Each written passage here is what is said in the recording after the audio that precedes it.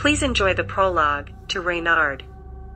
The storm raged outside, bending trees and whipping them back and forth, causing them to toss water against the window, with the force of a fireman's hose. A single gust of wind tossed Mrs. Farrell, his neighbor, minivans from one side of the street to the other. Max thought he heard the frightening sounds of their house being ripped from its foundation. He quickly turned on the TV to hear the weather report before the electricity went out, because it always goes out in storms. He heard Connie Chu, the Channel 7 weather girl, call the weather event a cyclone. She also said, "A cyclone has never been reported in this city, ever." And in a very chilling voice, she said the city was not prepared to deal with this kind of event. And quite frankly, the last time she's seen weather like this was in the fucking movie, The Mist. Right after Connie made that statement, the channel went blank and was followed by white screen and a scratchy sound. He had never not seen the TV on and couldn't make out what he was seeing. Max looked over toward the darkness that engulfed the small area just under his staircase. At 10 years old, he had Reynard, the demon of mischief and death, trapped. It was by accident. He was playing with a talisman his dad had given him before his dad died, and a mysterious sinkhole event 2 years ago. End of prologue. 6 months after his dad's mysterious death, he still didn't have any answers, at least none he believed. It felt like his dad was still alive. But today, he was excited about getting home early from school. It was Friday and the last day of school until Tuesday. Monday was a federal holiday, and that was okay with him. Following the same routine, talked with his mom briefly about school and answered all her mom questions, rushed downstairs to check on his 6 boxes of toys. Once downstairs, he immediately noticed that one of the boxes was missing. It couldn't be misplaced, he wouldn't do that. Then it hit him, today is the first Friday of the month. Tomorrow is the flea market at St. Mary's Saints Hall of 17th and Maple Avenue. Max ran up the stairs so fast, barely touching every 3rd step. "Mom, where are my box of toys?" She heard the sound of sadness and bewilderment in Max's voice. At that moment, she felt that she had made a mistake. "I put some of your toys in my surprise kit." Surprise kit is what she called items enclosed in a box, which the buyer couldn't see until they have purchased the box. People bought surprise kits on blind faith. She would mark the box toys old or books, 9th century or oddities, etc. Cynthia Murphy knew that her son wasn't your average 10-year-old kid. He had scored higher on his IQ test than 99% of the kids in his gifted school. He would have scored higher, but missed a question on purpose. He didn't want to have his name on the board outside the dean's office.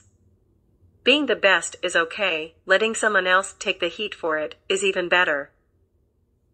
"Max, I thought I would sell some of these old items and use the money to buy you something new."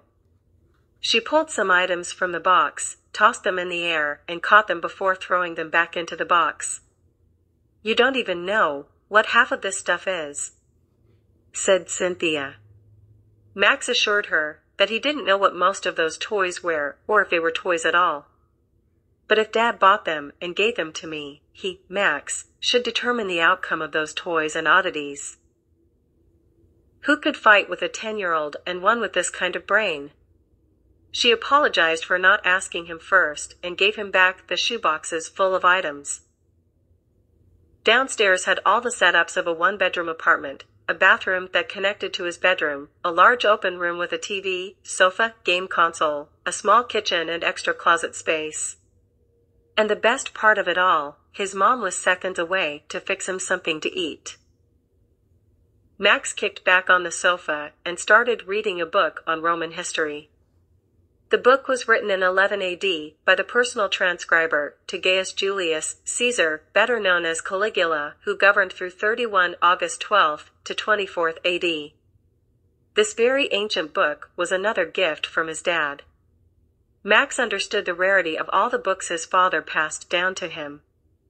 Some of these books were only rumored to be in existence. His father had given Max a book written in blood from a dark angel. The book was locked in his safety box along with the original painting of Jesus. He was told not to read that book until he was in his 20s. The dark angel, who had written it, was captured during the Philadelphia yellow fever outbreak of 1793. He wrote that book in his own blood.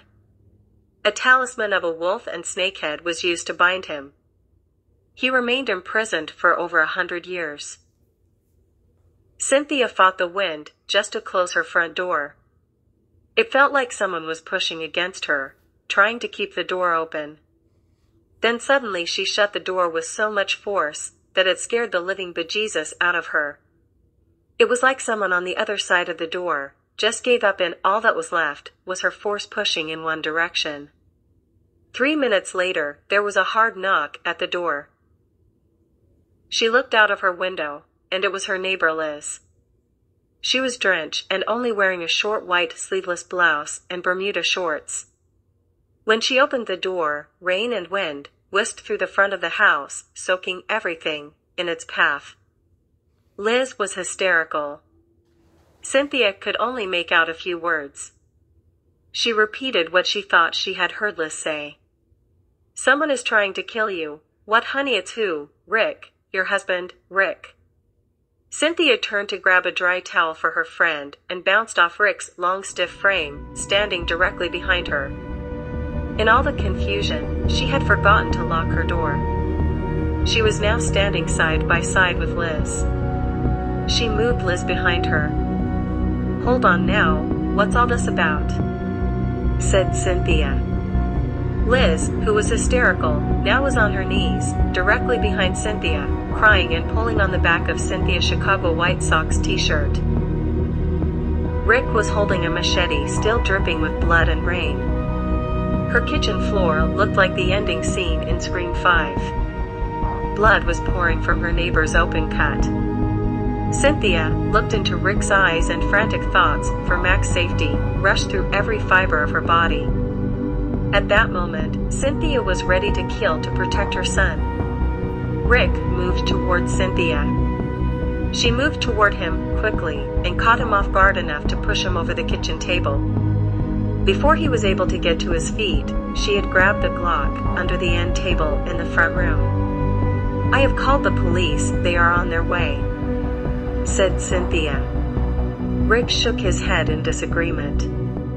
"No, Cynthia, you didn't call the police. And you're not going to shoot me. You have been standing in this kitchen for the past 5 minutes, listening to the hysteria of a fool, my wife. Now, I'm sorry that Liz had to drag you into this, but here you are.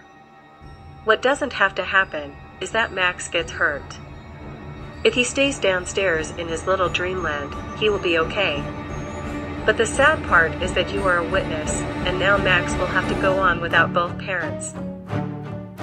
Liz had passed out on the floor and was bleeding from 3 open cuts.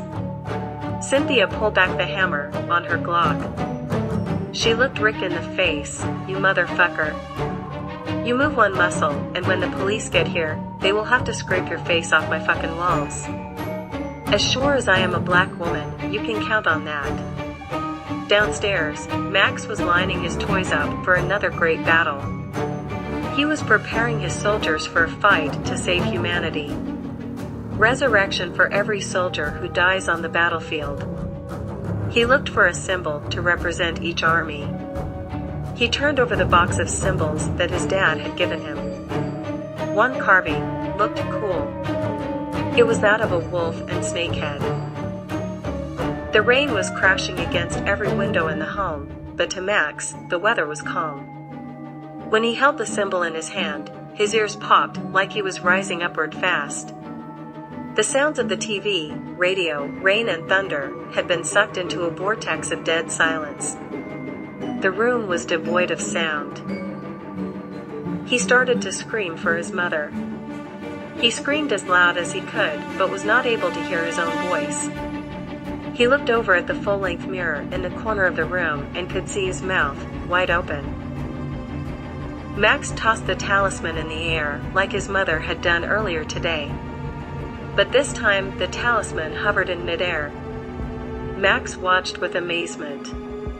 Suddenly it hit the corner wall, just below the stairs. The sound was back. The TV peppered the air with noises of bells and whistles from what sounded like The Price is Right. The radio host was signing off, "This is Lakshmi Singh of NPR." The wall began to darken just in that space. Max thought that was cool. He could walk into that black spot and hide from his mother. Everything was playing much louder too. The room started to spin. He passed out only to wake up surrounded by 8 of his toys. All the soldiers stood life-size. The odd toys stood taller than the rest and muscular. He wasn't alarmed, he felt safe around them. A voice called out to him. "Hey, Max, what's up, buddy? Can you do me a favor and take that ugly round wolf head off the wall?" "Sorry, wolf and snakehead," said a voice from the dark place in the corner wall under the staircase. "Who are you, and how did you get in the corner of my basement?" asked Max. "It isn't important why I'm in this corner, son. That's not important now. The only thing that matters is that I get upstairs to save your mom." Max stood there for a minute in silence. "Hey, did you hear what I said? I need to get upstairs to save your mom." Max was thinking. He wasn't one to rush and move with fear or emotion. His dad had told him never to react like that. "Hey, mister, don't worry. I will go upstairs and check on my mom. Be right back." The voice in the dark deepened. "Hey, Max, I said let me out of this fucking corner. Release me, release me, release me." Max continued up the stairs to check on his mom. He could hear the mixer turning. That meant that his mom was making frozen margaritas. When he got to the end of the stairs, he slowly opened the door and peered around the kitchen. It was all clear, nothing to see. He walked through the kitchen, where he could see his mother, drinking a margarita and watching TV. All the curtains were open, and the light of the moon shined through the entire front room. It was kind of beautiful. A special report was on, so he moved closer to hear. "This is Dan Westwood and Michelle McBride report on a bizarre turn of events just unfolding. The House of Representatives had just announced that they would be disassembling in the next week and giving control to the Senate. In their announcement, they stated a lack of leadership to help the people. House of Representatives also cited too much power by special interest and that a Senate and White House will work best for the people. On another front, about 700,000 gang members around the country have disenfranchised themselves from gang activities and pledged to help their community in any way possible." The news lady seemed to be ending her broadcast when she touched her earpiece. She had one more announcement. Hundreds of criminals and sex offenders have turned themselves in for prosecution. Cynthia turned to him and said, "Wow, I don't know what happened, but it's like the devil is on holiday." He smiled and kissed his mom's forehead. "Yes, Mom, the devil is on vacation. Hey, little boy, if you remove the talisman, I will give you anything you want. Do you like candy?" "That's silly. Yes, you like candy. Plus, that sounds a little creepy. Would you like to see your dad again? He is in here with me." Max stood there in silence as the angel spoke to him in his dad's voice. It would take more than a simple trick to fool Max. He missed his dad, but he understood who the talisman had captured. It was the devil. "Yes, I hear my father's voice. And now I know this devil is a liar," said Max. "No, I am not the devil. Is that what you think? I'm Reynard, a dark angel. We, dark angels, were left in charge of this world. I haven't nor any other dark angels seen the devil in thousands of years. Think, kid. When has anyone seen God? That's the last time we have seen the devil." This world is on autopilot. With the right humans in control, all we do is sit back and let it ride. Sure, once in a while, good people stand up, but we just stroke the flame, and everything is back on track again. Okay, I may be monologuing a little bit, but if I'm trapped in this corner, the world may reset itself, but nothing I can't fix, in a day," said the Dark Angel. Max remembered that his dad had given him a small phone book of people to call if he needed unusual help. At the top of the list was a name, Mr. Beshaduho. He called Mr. Beshaduho and told him what had happened. He told Max it would take him a couple of days to get to him, but to hold firm and try to keep his mom from coming downstairs. When Max walked back into the main room, he noticed the section holding the angel was becoming increasingly darker by the hour. "Kid, where have you been? I know, you called for help. The only help you need is right here in this room. Let me out, and I will give you the world. If I have to break out, it's going to be bad for you and your mother. I'm a simple man. I feel, eat, and take bathroom breaks. I need to go to the bathroom right now." "You are no man," said Max. "You said you are Reynard. I Google searched you, and what I found is not good. I should be afraid of you. But I'm more afraid for mankind if I free you. Here is what I know as a kid. Congress has decided to dismantle. Racist groups have given up all plans and vowed to join the world in peace. Religion and hate have ended, as we know it.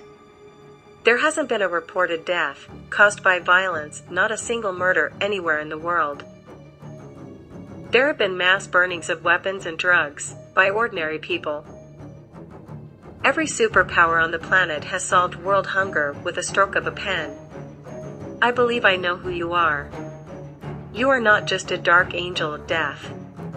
You are the king of all that they are. You might as well be the devil himself.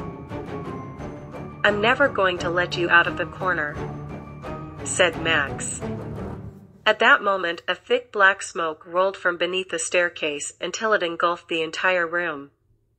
A strong wind blew Max to the opposite side of the room. With each gust of wind, Max could hear wings flapping.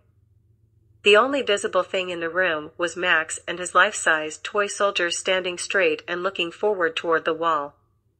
His vision was sharper than he had ever known. Max walked toward his sofa. The first step felt weird, like he was walking on cornflakes. He looked down at his feet, and the floor was covered with Egyptian beetles. There were hundreds of them, covering all the furniture, floor, wall, and ceiling. Max looked up at the ceiling, and the beetles were crawling over each other, forming a layer 2-inch thick.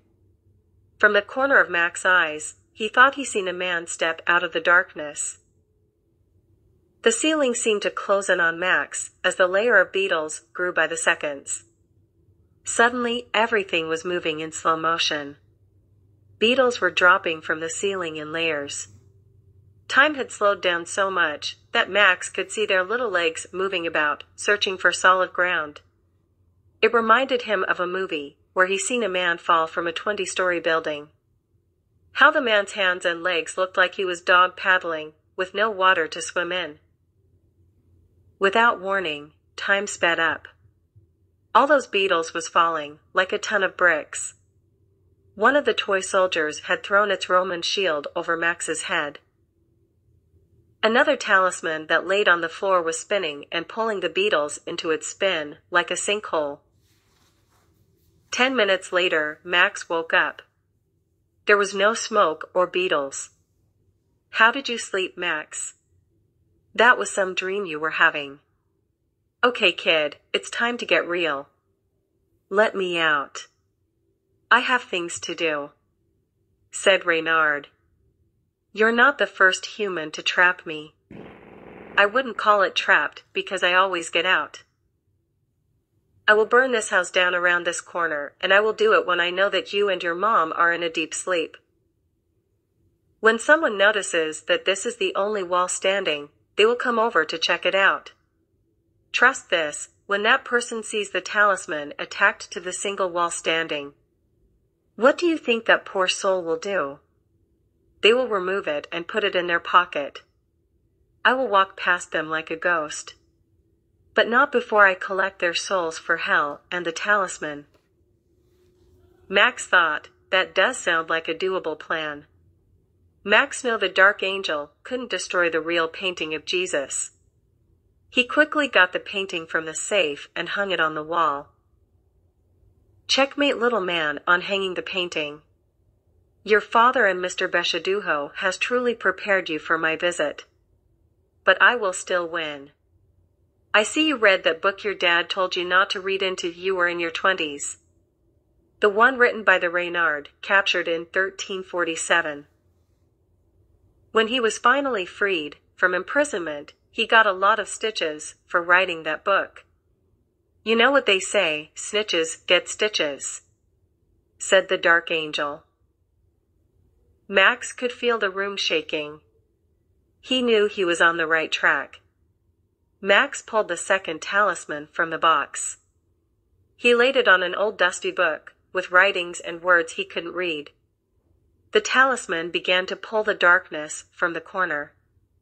After the darkness was gone, there stood a man. No horns coming from his head, or spiked teeth, just a man.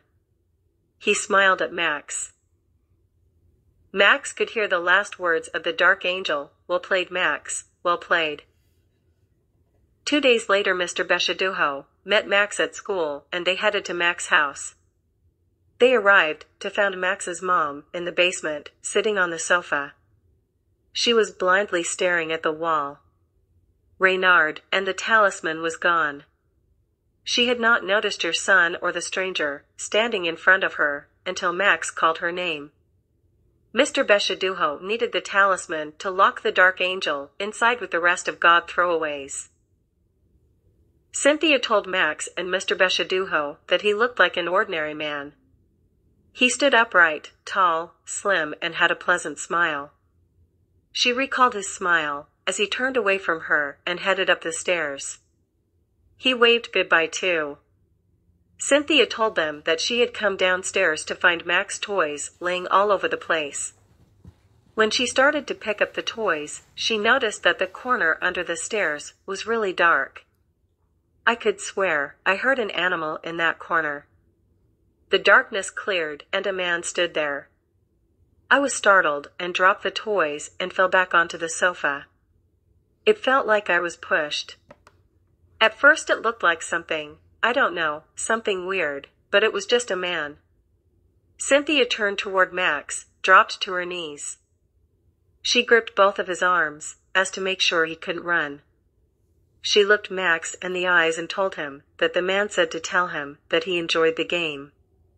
He also told her to tell Max that he will not seek revenge. He said that the world is too interesting with him in it. Reynard asked Cynthia, what did she do with the other items? She told him they were at the church in a surprise box. The dark angel laughed out of control as he walked up the stairs to freedom. That Sunday, all hell broke out.